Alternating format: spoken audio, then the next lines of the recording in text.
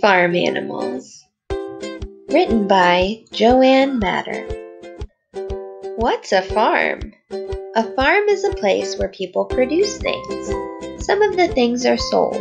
Some are used there on the farm. There are many kinds of farms. Some kinds, like dairy farms, have animals. On other types of farms, fruits and vegetables are grown. A farmer has cows on a dairy farm.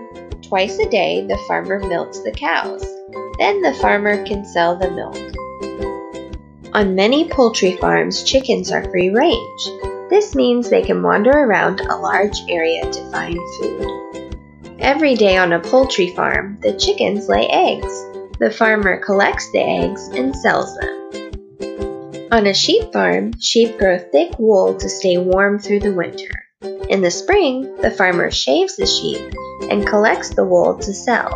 People buy the wool to make clothes. The sheep stay cool in the summer. In the fall, they will grow a thick coat again.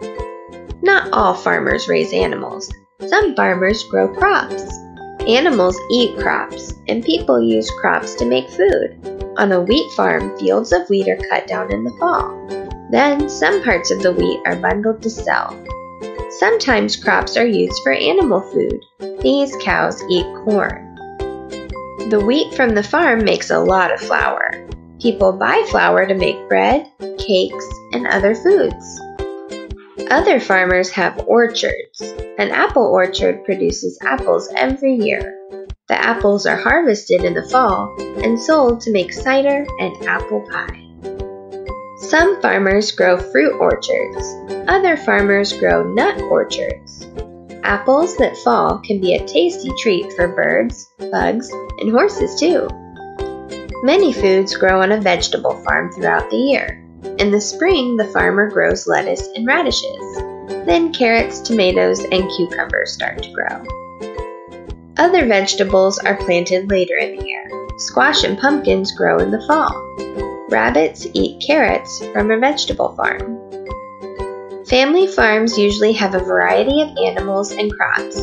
These family-owned farms may have sheep, chickens, pigs, horses, and cows all on one farm. A family farm produces and sells many things.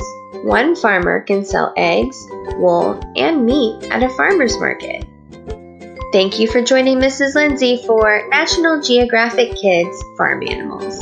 I can't wait to go on another book adventure. Come back to Mrs. Lindsay's Book Nook, where everyone is a reader. Be sure to subscribe. See you next time, readers!